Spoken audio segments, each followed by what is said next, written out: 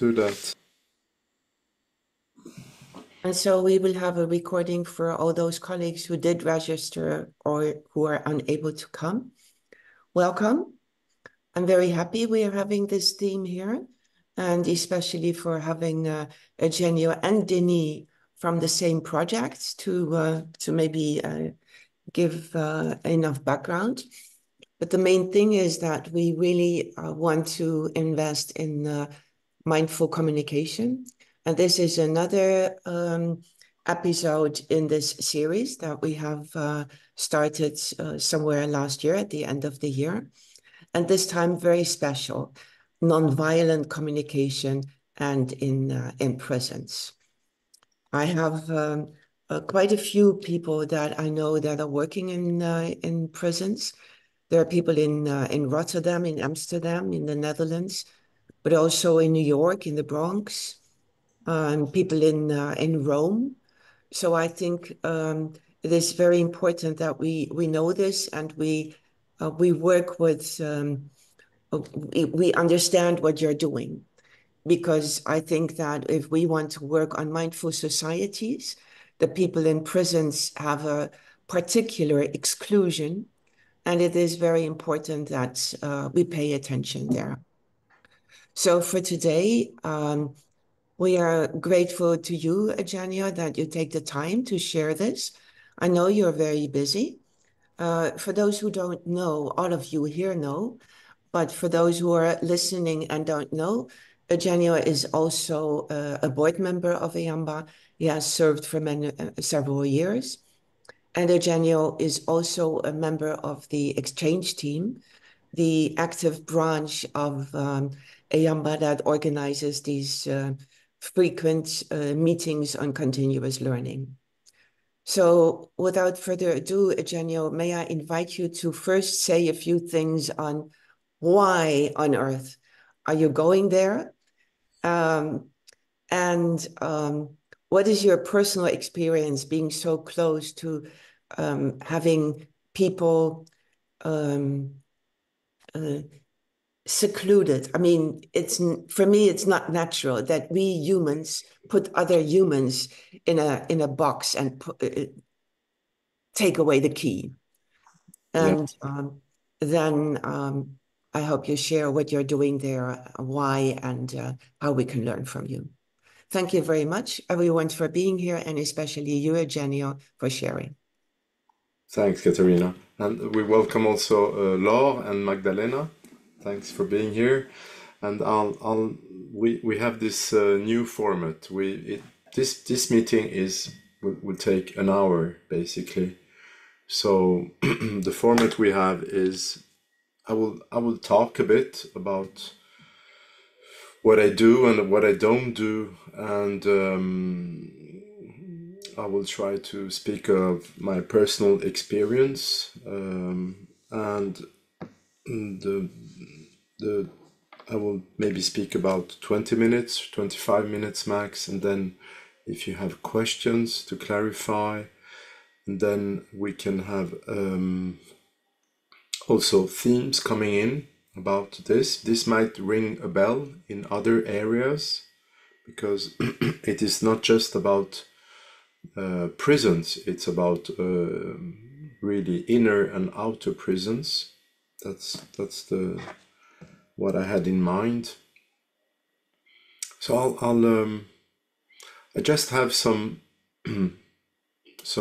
slides just to support what I will share, to give you some to explain why it is so nourishing and frustrating at the same time. So I'll share my screen, and I'll just let me see. So you just see me in a small window, and I hope it's okay. So the reason why I wanted to speak about this theme of inner and outer prisons is basically because it is an adventure to wanting to go to do stuff in prisons. It's really complicated on a practical level, and it's very easy to get there if you have done something wrong, or if you're waiting for a trial or are convicted. Then it's very easy to enter there, but it's difficult to to do stuff in prisons. And at the same time, there's a lot of taboo, a lot of ideas and beliefs about what's what's happening in prisons. And I think it's important for me to give some just valid information. And the reason why I speak about inner and outer prisons is because I'm also volunteer in palliative care. I've been doing that for 10 years, visiting sick persons at home that have really severe diseases, and that's been really a joy for me. I've been doing that for 10 years, and I've been doing stuff in prisons for 10 years. And the reason why I continue doing both is because it's very joyful, and of course it's we're talking about places or persons that have a lot of suffering. So it's, why am I doing this? Well, maybe I'm attracted to those kind of environments or situations, because it brings up my compassion and it cultivates my compassion. So I think that's one of the key I have been reflecting on since 10 years. The reason why I'm doing this. So I'm just in a nutshell, I'm a mindfulness teacher, but I'm also trained in the nonviolent communication. I've been doing that for 10 years, and I'm not health professional, but I'm trained in a lot of short therapies and emotional regulation, and I train in a lot of stuff that makes sense for me, that I can bring in different settings. And I wanted to train with Fleet Mall from the Mindfulness Prison Institute in the US, because he created this emotional intelligence based on mindfulness, this program that is amazing, and that has been arising from his experience in jail. Actually, he served 15 years in jail, and when he got out, it was his life's mission, basically, to do something interesting with that population.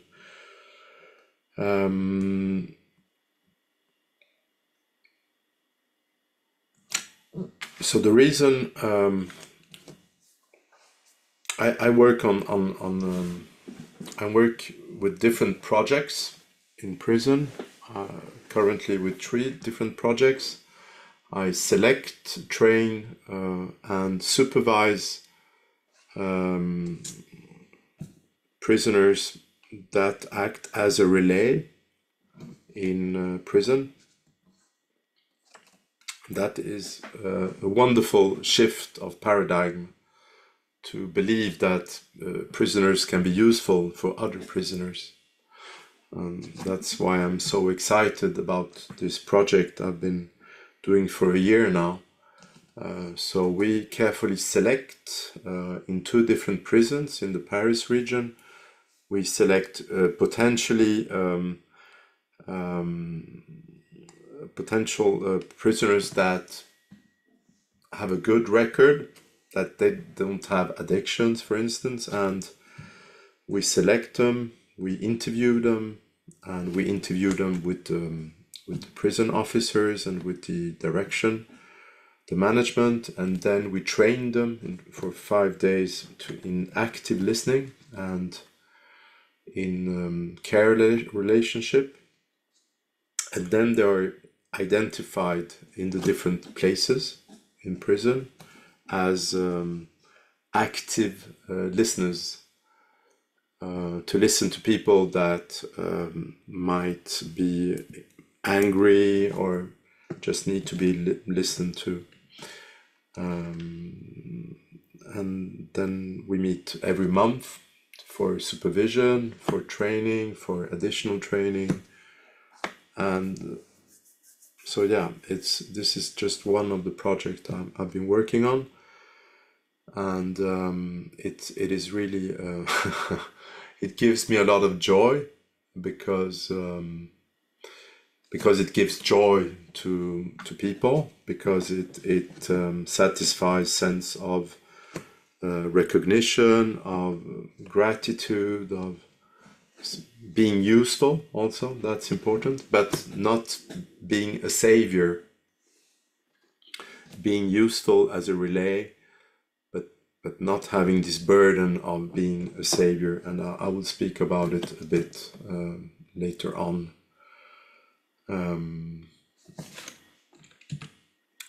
So communication is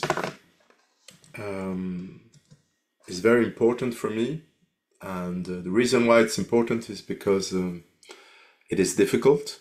It is difficult to have to communicate exactly the intention I have in my heart, and to be in contact with my needs, with to select the posture, the words, and that will be less interpreted by the other person. And of course, it starts with myself. And the reason why I put these circles in the slide is because for me, communication is basically what you put in common. So let's say we have this two, the blue and the red person, and they put in common the yellow one. That's the common ground that they communicate. So I like that idea of putting something in common humanity in a sense, and we can put in common energy, contribution, emotions, actions, projects. Like if you go to a party, then what will you bring? So you hopefully we always bring something if we're invited somewhere. And this is basically how I see communication. It's what am I willing to share and to put in common with myself, first of all, and with the other persons. And it is hard because you need to be in contact with your emotions, with your biases, with your reactions, so it is not easy to properly communicate and to be aligned with the intention we have. But this is really interesting and profound subject for me, how to communicate in a proper way. Without being a technique. I will speak about it a bit, because nonviolent communication can be pretty much like mindfulness. It can be seen as a tool, as a technique. If I speak in that way, then the person will understand me. Yes, but no, because if your intention is not aligned with the word that you will use, then it will show up one way or another. So it's pretty. Communication is accessible and as difficult as mindfulness. I see a bridge between communication and mindfulness, and that's why we speak about mindful communication at EAMBA. We have this series of events. It makes really sense. So for me, on if you see in this slide, I've put on the left, you have this very nice kind animal, which is used by Marshall Rosenberg in Nonviolent Communication. He uses these two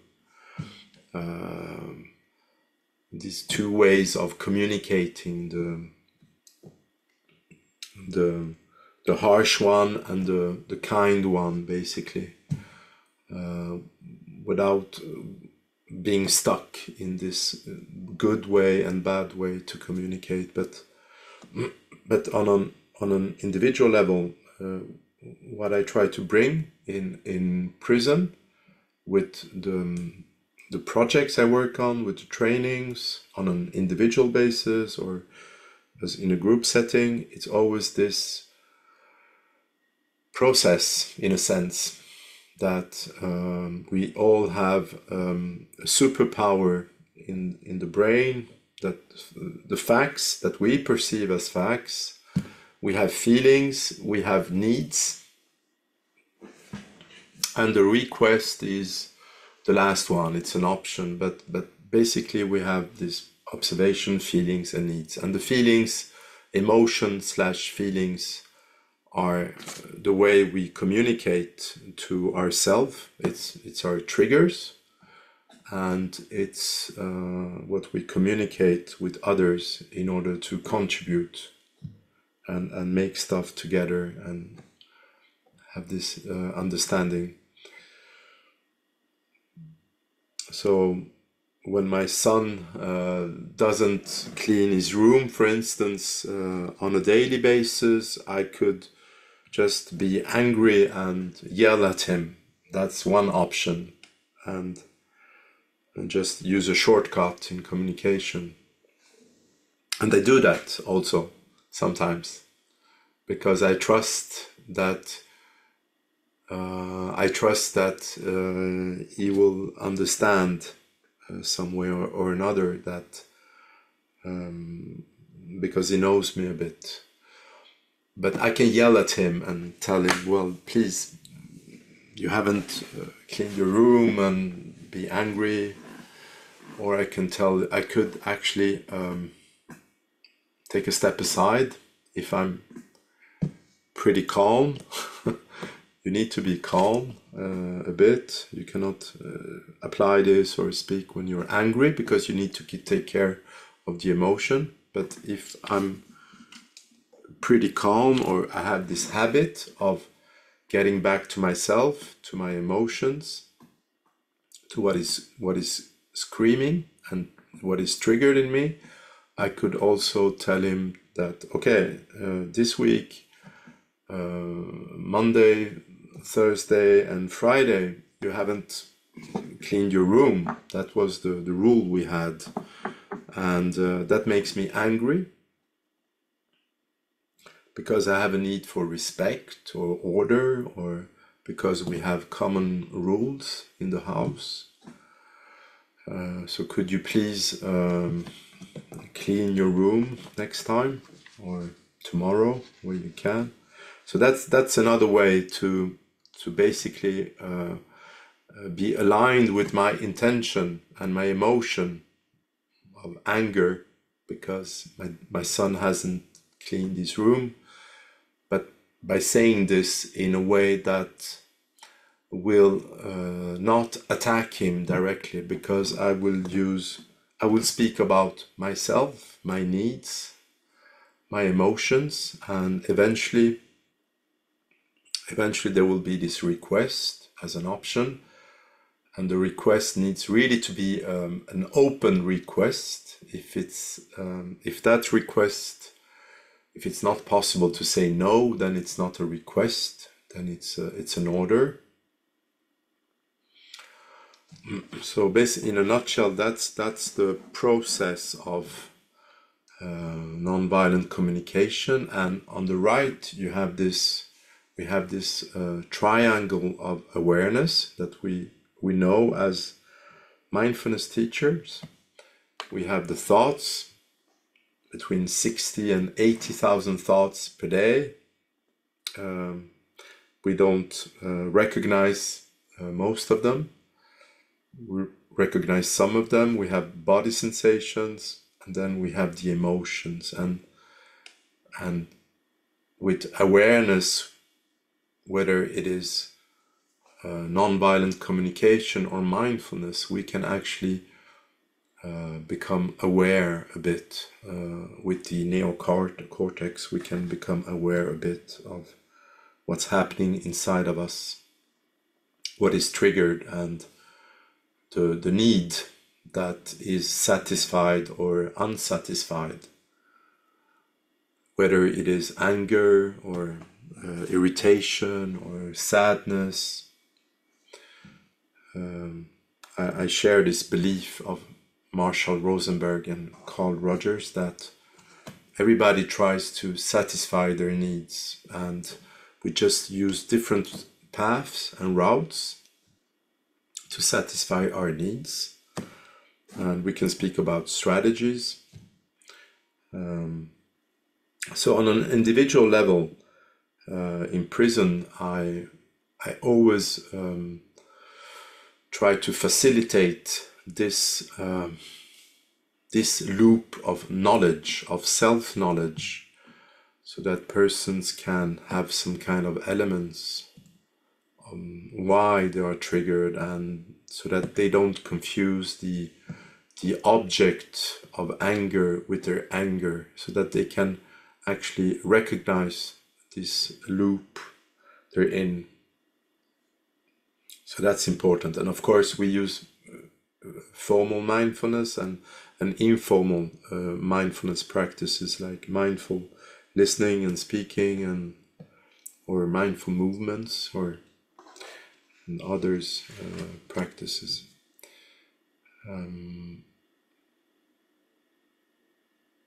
So on an individual level, we really need self-acceptance and self-compassion and self-empathy to have this compassionate relationship with ourselves. And I see so much harsh relationship of myself also sometimes with myself, and people with themselves. So that's a start. Or that's important, of course. This belief that people are fundamentally good, and that they don't need fixing. There is nothing to fix, and that their knowledge or capacity is already there, and it just needs to be watered by themselves and by the environment. So that's a really strong belief I have in human beings, and all great traditions, whether it is shamanic or religious or non-religious, they have some kind of inner wholeness and inner goodness belief. So that's on the individual level. On the one-to-one level, when it comes to communicate with another person, then it's tricky. And it's tricky even with non-violent communication.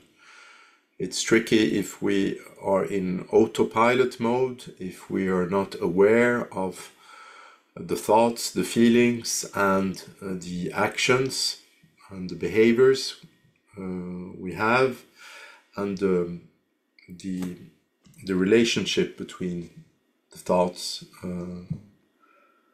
we have, the feelings and the actions, that it is all linked in a sense.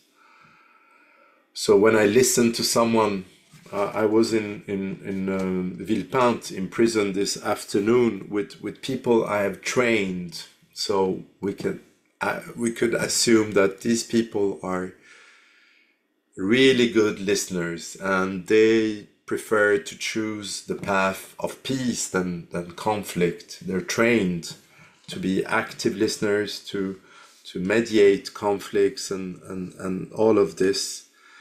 But still, this afternoon, there was almost a fight between two of them because they have an old story from a couple of years back. And one word triggered anger in one of the two persons. And this we can just not control. We can observe what is happening, but if the emotion is too strong, then there is no valid technique except embracing and trying to stick with that difficult feeling, embracing it and trying to recognize it and observe it and to be soft and kind against yourself.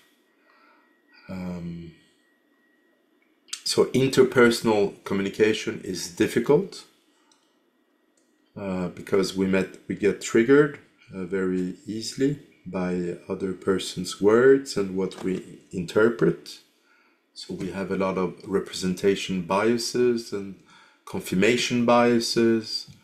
If I have a fight with someone, I will much easily have a second fight because I assume the person is behaving in a certain way, and it's kind of a self-fulfilling prophecy, and that is a reality in the way our brain works. That this is the way our brain wants to have safety also. All these tags and this safety zone we put on persons. These biases are there for a good reason. So why did I put 1 + 1 = 3 or 1 + 1 is less than 2? Because I have this belief that people can either contribute to something bigger than their individual self as a human species, or they can fight. And if they fight, if the balance the end result is about fighting, then it's less. Then it's the two persons together, they don't contribute to something good. So that's basically how I see interpersonal communication. It is difficult, it is possible to communicate the right message if you're aligned with your intention. But it's important to recognize what triggers us and how easy it is to get stuck on the words, on the interpretation side, and just switch. It is difficult to switch to the person and listen to the person and how the person lives the situation.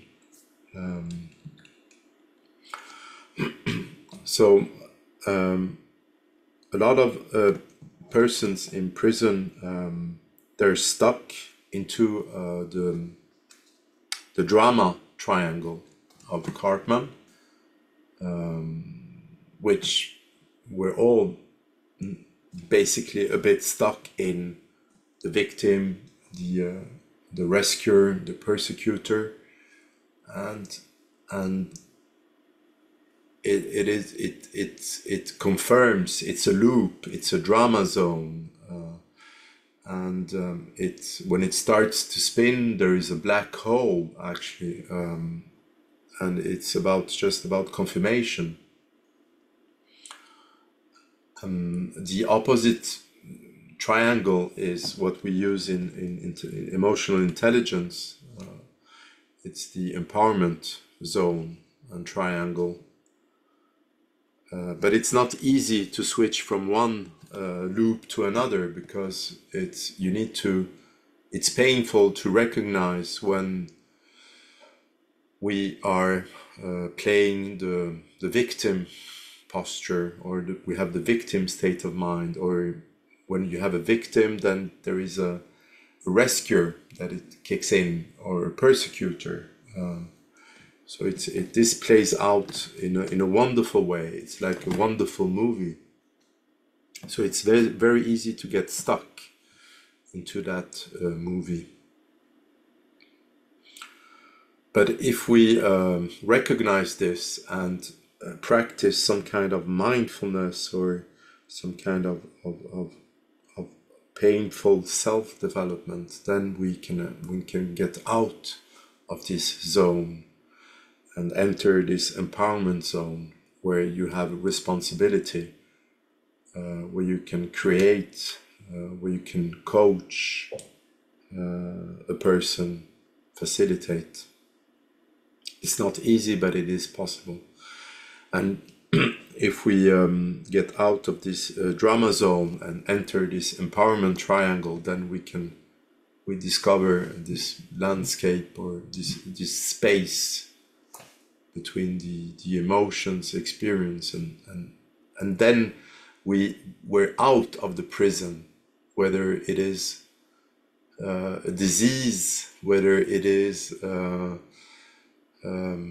I visit a lot of sick persons, whether it is their disease or the fact that they are in prison.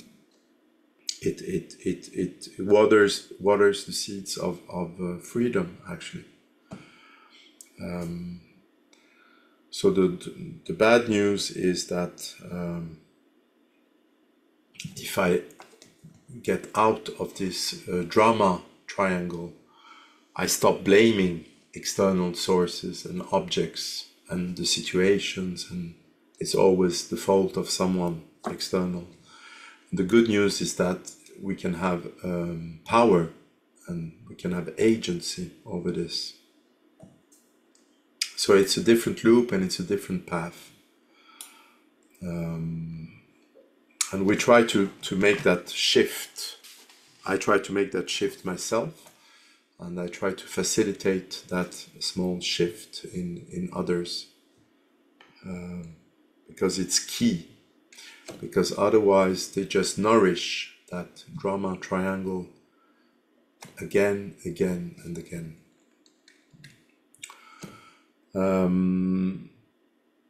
So that's the reason why I talk about inner and outer prisons, because you can be in prison and you can be a very happy person despite the conditions. If you live and you have a good relationship with those external conditions, then you can have your piece of happiness. And I like very much these two arrows, this Zen story that, first arrow is life, basically. It's life with its beauty and the fact that we will grieve, we will be sick, become sick, we will die, we have problems and this and that, stress, we can be in jail, we can be innocent and be in jail, which might be even more difficult for someone. That's the first arrow, and the second arrow is basically that's where the control or the power is, and the freedom, because it's about how you. It's your choice. It's our choice how we. The size of that second arrow. That's basically the person that decides how that second arrow is played out.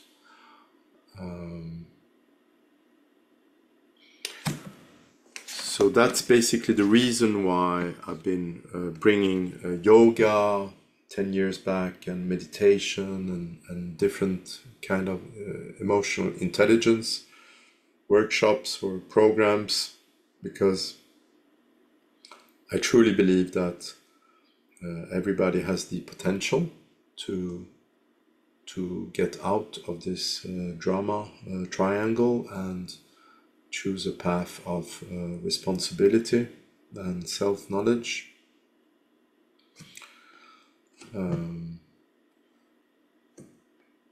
So yeah, some kind of internal freedom and choice is always possible for me. and it's very joyful on the human level. It's very joyful if you put aside all the judgments we can have on the person, of what the person has done. If we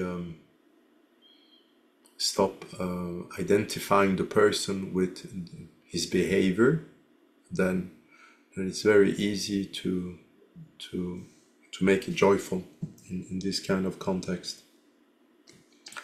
So basically, that's what I wanted to share with you, in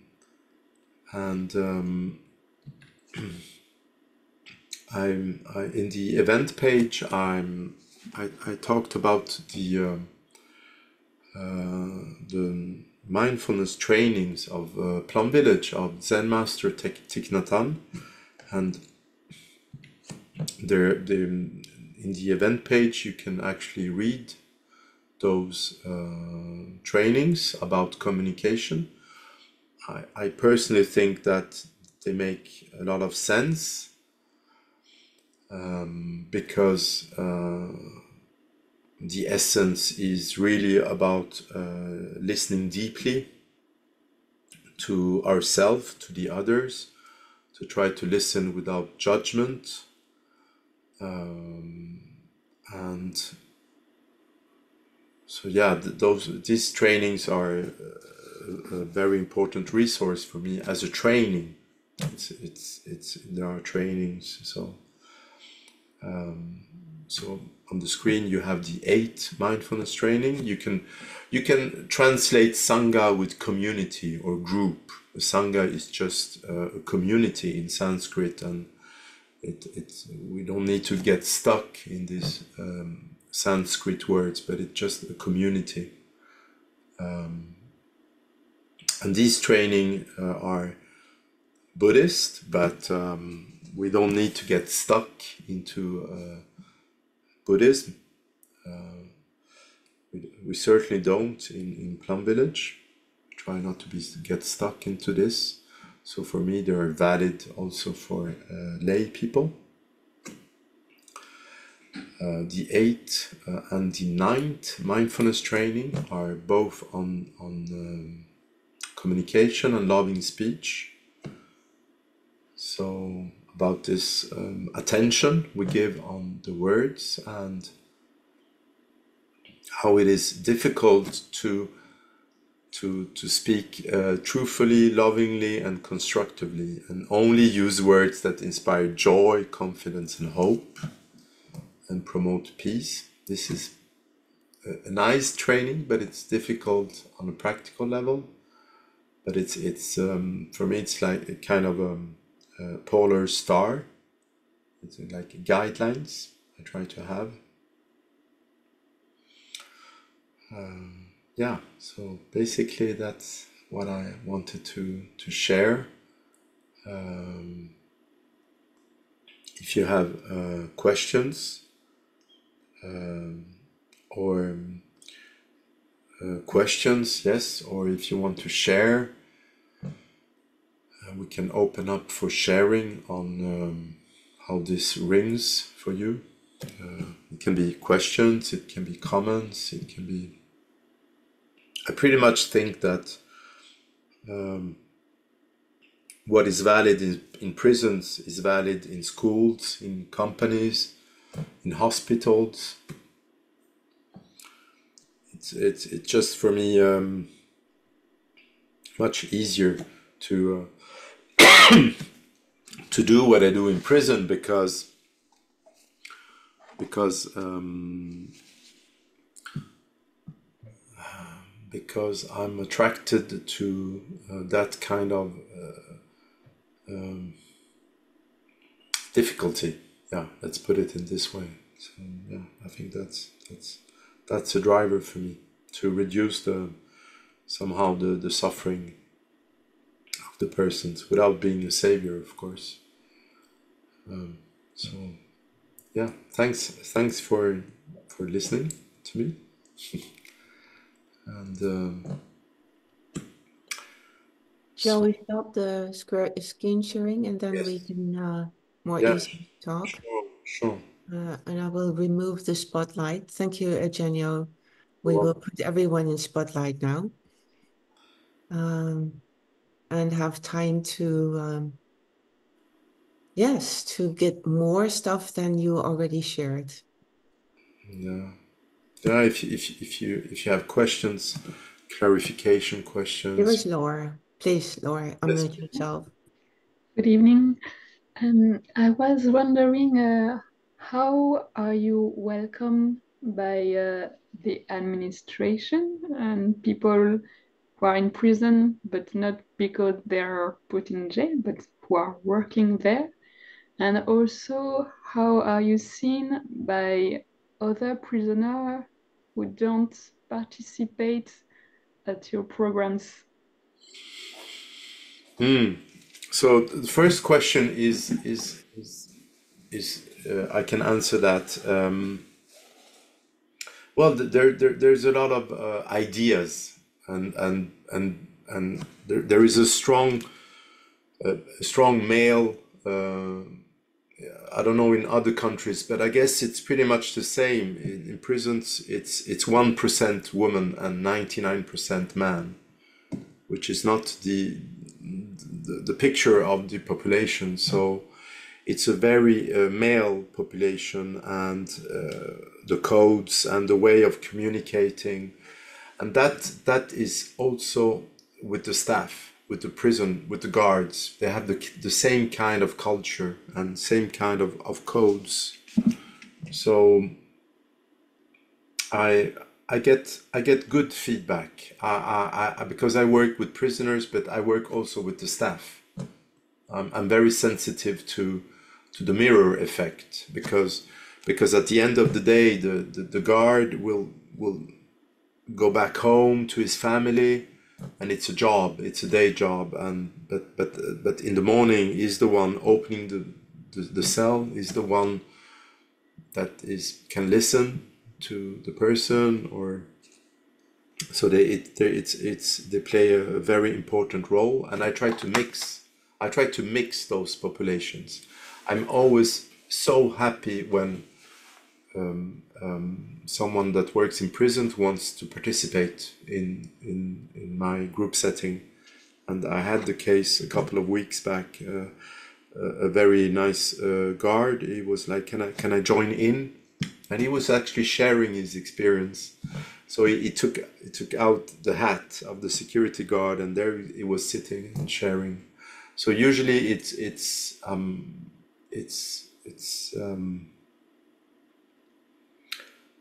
they are welcoming now. We have so many problems in prison that there is space for this, for the person working there and for prisoners. So that's yeah. But of course, it's they pay some kind of debt to society.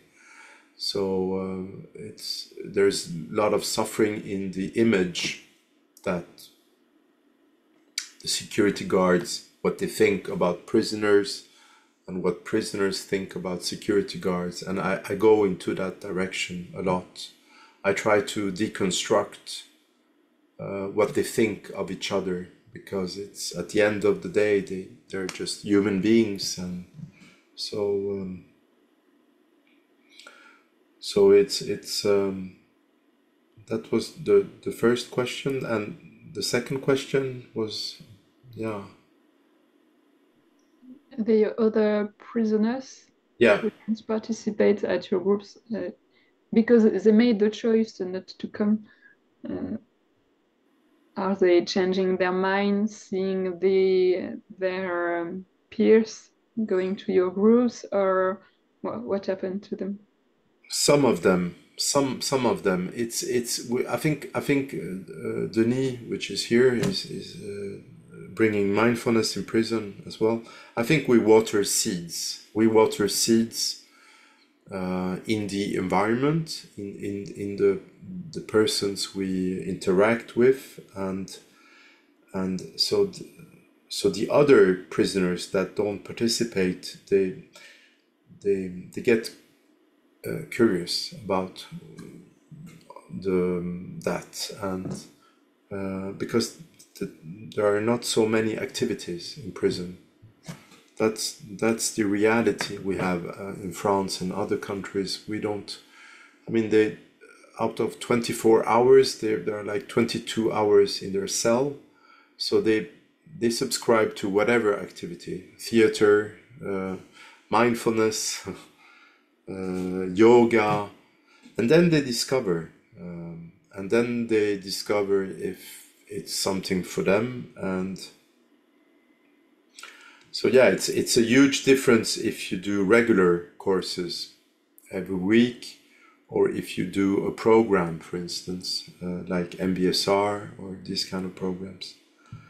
But yeah, I've seen a big change in the mindset of the prison administration, that they're really open and they're willing to experiment a lot of different practices, because they see the benefits. They see the benefits in the rate of violence. They see the benefits in the ratio of people not getting back to a path of trouble, because the statistics are just awful. It's like 70% in France that get out and that get in again. So this is just, we need to take this into account.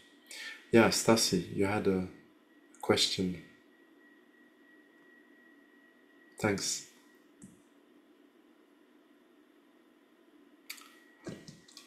Can you unmute yourself, Stasi, please? Yes, please. I said thank you. Very interesting models you shared, especially the one with drama and empowerment. But I was thinking more about the specifics, like do you do programs, or you meet the same people on a regular basis forever, like as long as you are there? And I'll tell you why I'm asking this question. Oh, you want me to answer the question first, or? Yes, please. Oh, I do individual and I do group setting. I've been for 4 years. I was every week I was going to a violent unit in Châteaudun, and I had, of course, because of the pandemics, I've used to do group settings, but Yeah. it's not possible. So it's individual basis, people that we follow for 9 months. So, but I do group settings, and I'm just happy to, with the hours I have in prison, to I have a complete freedom, not complete, but I have a lot of freedom in what I do. Yeah. So. Yeah, I thank you. I mean, it seems that you found freedom, more freedom in prison. That's very interesting to contemplate. But the programs, if I'm asking because I know that certain people would feel really almost near getting new trauma when a program like that finishes at the end. And I've had a case like this, not with prisoners, but yeah, it was a different story. But so I was wondering if that's just a support that's ongoing, and these are short sessions, group or individual, that are not limited by a number of weeks, like MBSR, like a program, or just going on and on, because definitely, I guess, the need is there and it will be there forever. And people really react very emotionally upon an end of a program. And so I was interested in that. And the other question, it's also related to that. Some people are, I guess, depression or these psychological mental health issues are very high in percentage in prison. So there, by definition, can they participate in mindfulness meditations or not advisable? So how do you, or who takes them out of these and tells them, no, you cannot join this because it's not good for your health? Yeah, it's a good question. I think we have the same. I have the same kind of attention level on this, meaning that there is a high percentage of people that should be in a hospital and not in prison. Let's face it. I mean, it's might be 20%, 30%, but when I was doing these individual interventions, sometimes people in front of me, I mean, they were not violent with me, never. I've had this privilege of just having this, but they shouldn't be there. They should get some kind of care, or and so the lack of psychiatrists and psychologists in prison is screaming. It's just amazing. And of course, to buy social peace in France, at least, there's a lot of addictions. On cannabis, for instance, is forbidden in France, but when you're in prison, you just the smell is so strong, and sometimes people they just so they to cope. So it's a real issue. I always base myself on what I do outside. If the person is, I feel that the person is stable enough to try, then it's and if the person has some kind of internal motivation, then let's try. But it's really sometimes not easy to have some formal practice. It's more about informal practice, and now I have this program over 10 weeks of emotional intelligence based on mindfulness, and there were like 15 in the beginning. Now there are 4, and then we some of them they don't want to because they think meditation. So it's like an airport, and so so I'm doing basically workshops. New fresh workshops every week with them, and that's okay for me because so yeah, we want to sell programs, but as you say, it's good to have programs and regular practices or regular circles that are safe. I try to have these safe settings so that they can actually forget that they are in prison. And yeah, thanks.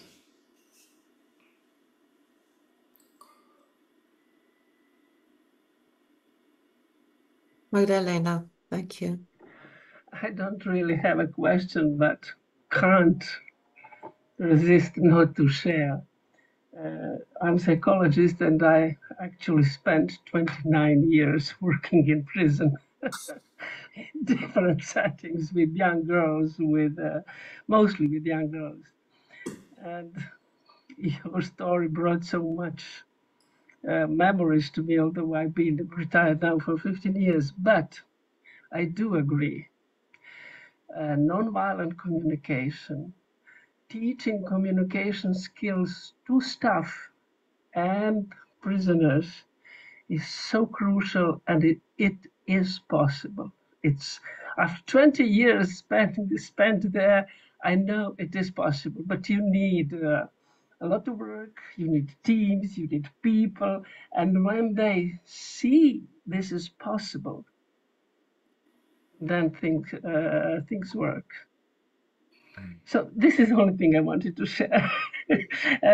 Just one little scene. I came to work Sunday afternoon, which was the most difficult, always Sunday afternoon.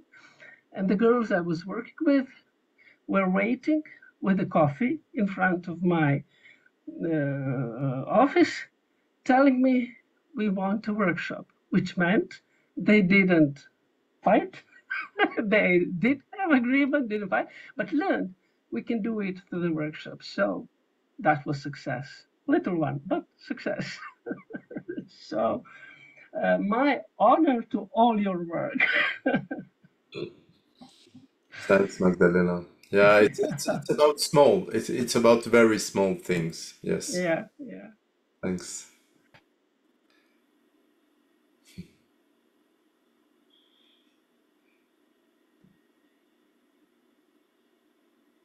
Yes, I would like to ask a question.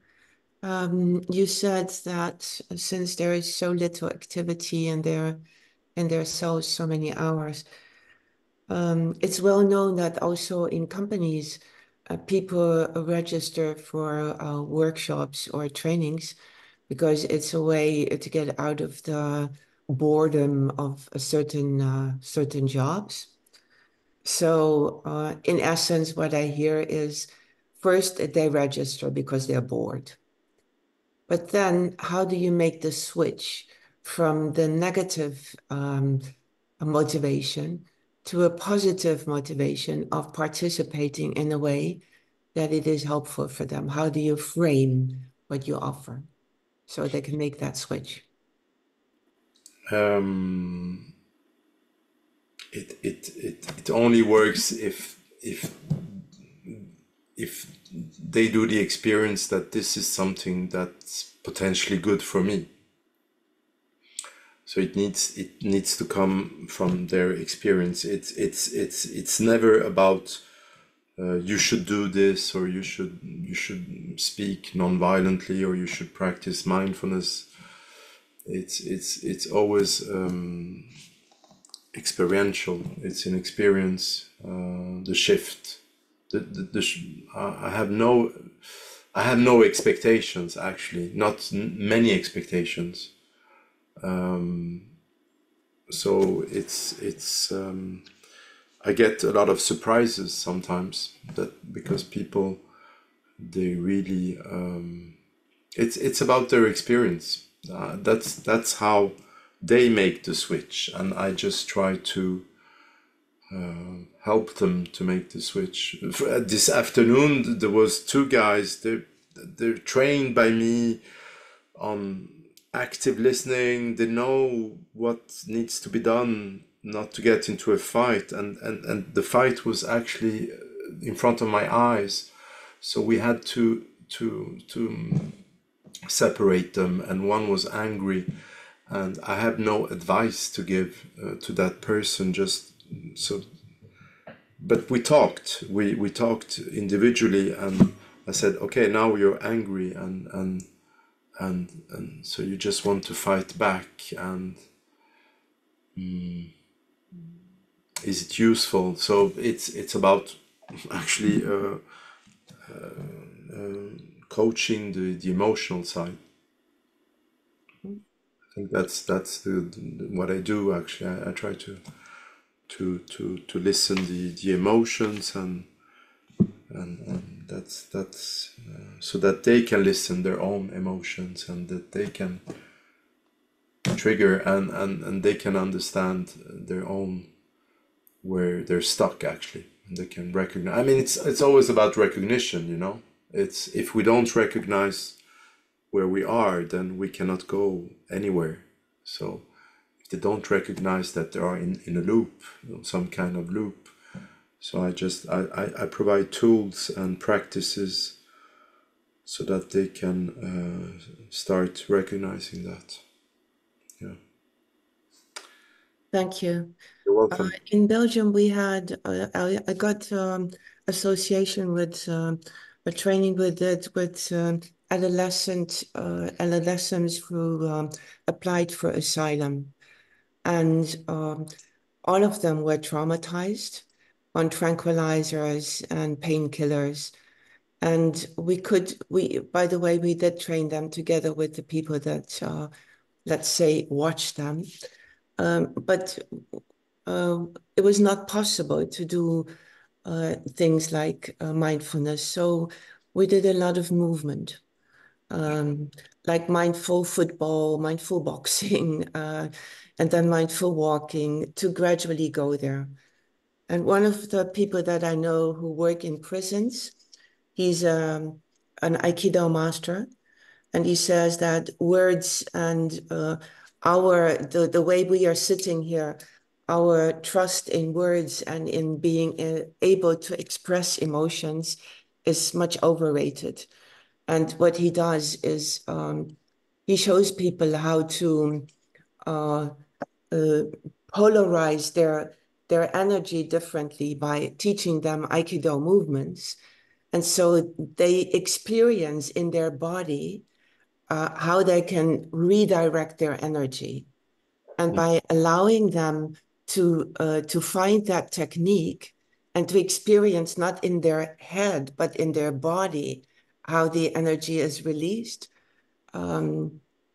they also become more calm and open their minds for things they might want to share or might want to listen to. I see you nodding, and you're also a yoga teacher, so maybe it was not really a question, it was an implicit question about whether you are using movements to direct their energies. Yeah. Movements, yes.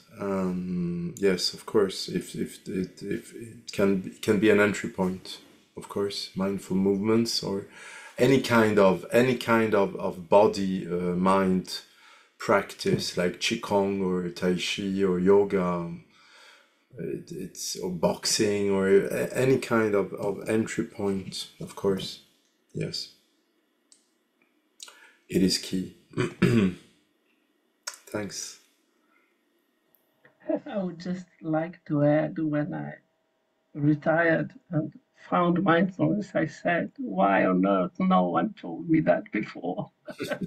Because I would, but what I would add is connection with another human being on a basis that is not an order, and from here, is crucial. And it is possible in little situations, and then you can go more easily.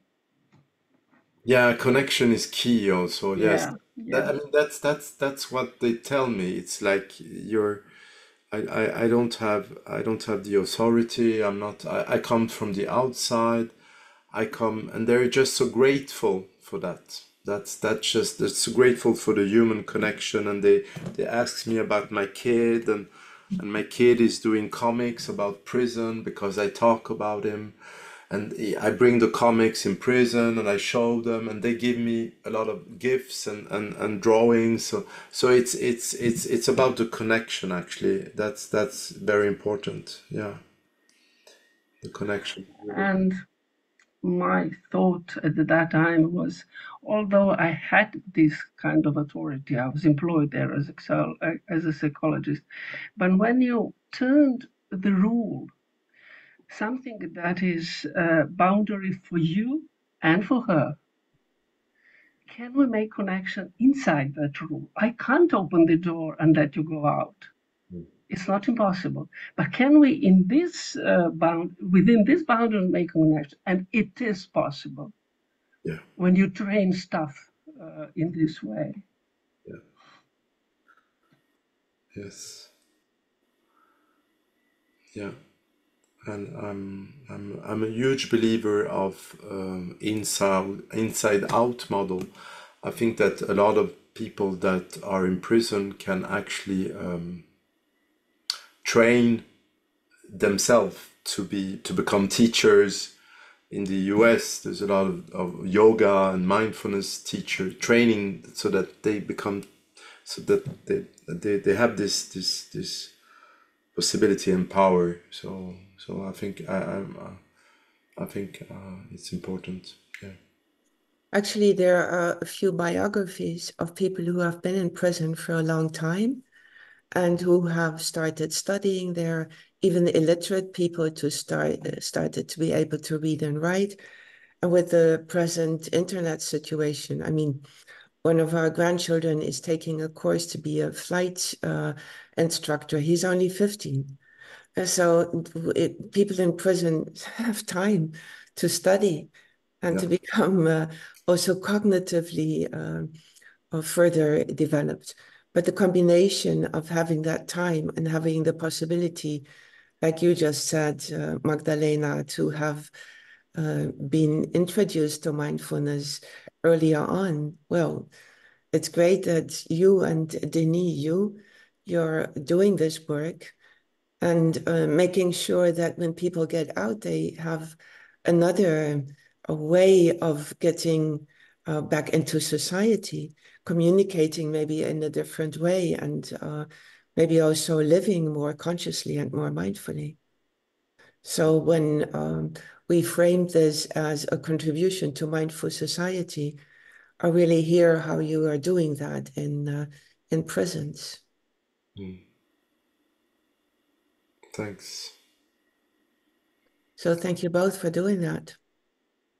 Yeah, thank you. I feel that I should say something. There's so many things I would like to share. I don't know where to go. And thank you, Eugenio, for sharing your practices and your approach. And for me, I've been 1 year now going to prison and to meet with the prisoners.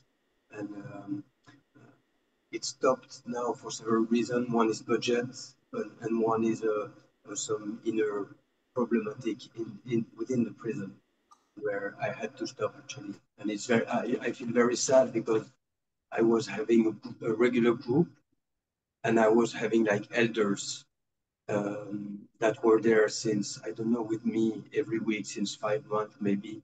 And we were really going into some very deep practice. And I had another group with newcomers, and when an old one was leaving because changing prison or getting to freedom, then I would take another one from the new group and come back to the old group. So there was a nice continuity, and we were about to send 1,000 flyers to all the prisoners, because there's 1,000 prisoners in that prison.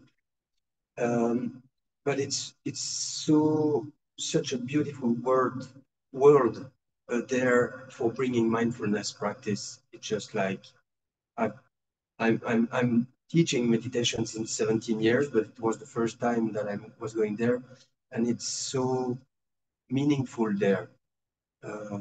Maybe it's one of the best places I've ever seen because they really, some of them really need, and they're craving for tools and ways of thinking differently because they fear to get back into the same trap when they go out. They want to change somehow. They want to change their mind. They want to grow. They want to learn. And so little is given to them, as Eugenio was saying. And I don't, in Belgium, I'm from Belgium, and I've looked a little bit in the system.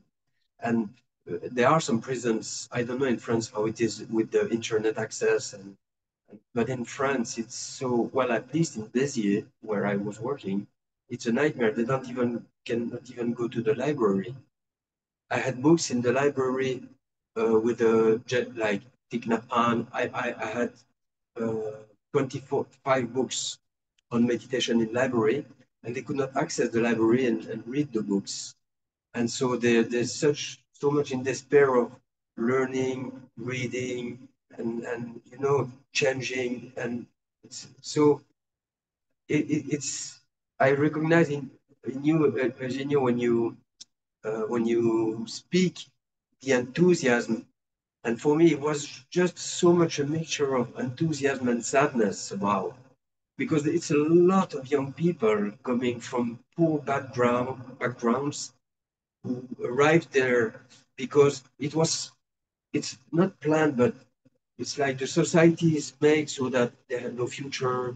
They had they're from difficult backgrounds with maybe fathers beating them, drinking, and no future kind of. And then they steal a car, and then they fall into that crazy world. So when you arrive with meditation, and there's a lot of enthusiasm for them. They really go for it. They really go for it. Maybe more than in the outside public that I met. And they have more time and there's more suffering. So they need it more. So it's just fantastic to do that there.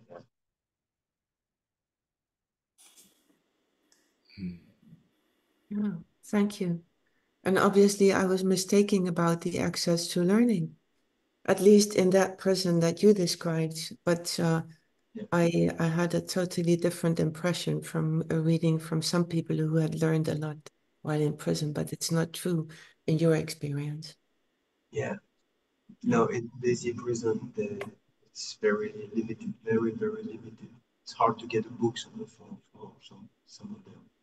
I don't know, Eugenio, what's your experience? Well, it's I have maybe the ones that I have in the right now. It's difficult to go to the library and it's difficult. But some of them, I'm so grateful when I hear that they study and they do stuff. A lot of people start reading in prison. Yeah, start reading and start doing stuff they didn't do before. And I know that some people at the beginning they don't like that, and then they start to like that, and then they start reading a lot. And there's in Villepinte where I worked, they have this a reading contest. So a lot of them, but of course it just not all of them. They participate by reading books, a lot of books, and then they have a jury, and so it's but it's not so much. That's the thing. It's not so much compared to the older population. It's most of them they never get this kind of opportunity. So that's sad. And yeah, it's like you say, the need that they have a lot of time, but it's difficult. So yeah. So Yeah. thank you. And of course, what I can say that as soon as I hear that they do theater, they do stuff like that, I'm so happy, because I know that it fills them with joy and with sense. And this guy I'm having right now, he was they were doing a theater representation in Paris. So they get out of prison, and they practice for months, and then they do this in a theater, and it's just amazing the effect on them on all levels, like elocution, the way they speak, the way they behave, and it gives them so a different perspective on a lot of things. So but it's just the minority that have this kind of possibility. But yeah. What I really like about the title of your presentation is the inner and outer presence. When I studied medicine, they used to say to us, you don't have to develop cancer to become an oncologist. So here we don't have to go to prison to have the benefits that you just described. We can simply do it while having relative freedom. Maybe not freedom from our inner presence, but at least we have freedom from outer presence. It's all you describe is available for people outside of prisons as well. Yes. The differences that you just described, people getting a theater. I see children and adolescents who are shy getting into theater, and they change. So it's the getting out of your so-called normality that really helps, and that can be inspiring also for us as we are here, and the other people the other colleagues that will look at this recording. I realize that we have stretched the time, Eugenio, that you said you would want to be here. a bit, like almost 20 minutes. So I would like to suggest that we do a last round of comments and questions, and then together close this inspirational meeting. Who would like to? I mean, we are all smiles. Okay, that's one answer. Anyone would like some time to make another comment or ask a question? We're still here. I can't resist. I'm at home. I'm very much surprised to hear that prisoners don't have access to literature. My experience 15 years ago, totally different. Education, getting information was something, at least where I was working, that was the very important thing. And last year I had a mindfulness workshop, a mindfulness training with a female prison here in the city where I live. One of these prisoners were working in a library because she has multiple sclerosis, so due to her. And they didn't have a lot of time. They were all working because they have a working time inside the prison.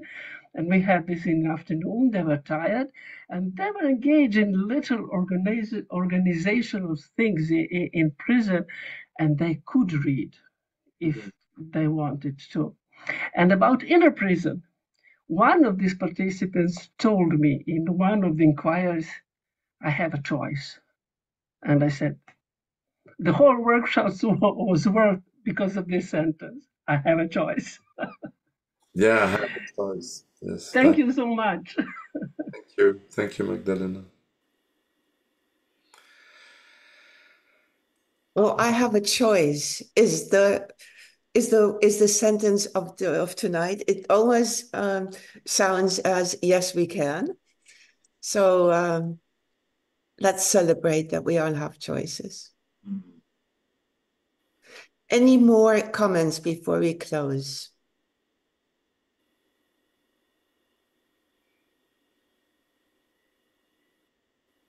No, only nods. Thank you, Eugenio, Denis. Thank you. But also for the participation and comments. It's always nice that we are together in this, and that as a speaker, we do not only want something from you, but we also give back our experiences to you. It's the only reward we give. And so we are happy for everyone spending time here and for having learned one more thing and having been reminded we have a choice. With that, I wish you a very good evening and look forward to see you back. We have another meeting on mindful communication on the 3rd of April with Eric from van den Brink. He's a Dutch psychiatrist, very much working with compassion training, and he will talk about interpersonal mindfulness. So please feel welcome. And until then, be well and use your freedom of choice. Thank you. Good night. Bye-bye. Bye-bye. Bye-bye. Bye-bye.